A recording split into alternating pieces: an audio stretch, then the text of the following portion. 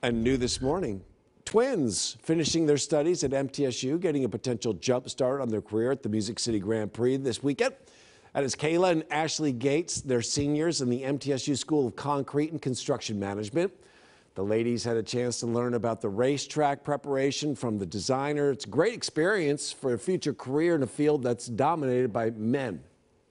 It's definitely a male-dominant field. You don't see a lot of women and minorities really in these fields, and we kind of want to change the norm, change the standard and kind of, be these great examples of women in the concrete industry and kind of set us an example and kind of show people that you can be successful in a concrete and construction world. The MTSU School of Concrete and Construction Management will have a booth at the weekend race, and you are invited to stop by and learn more about the program.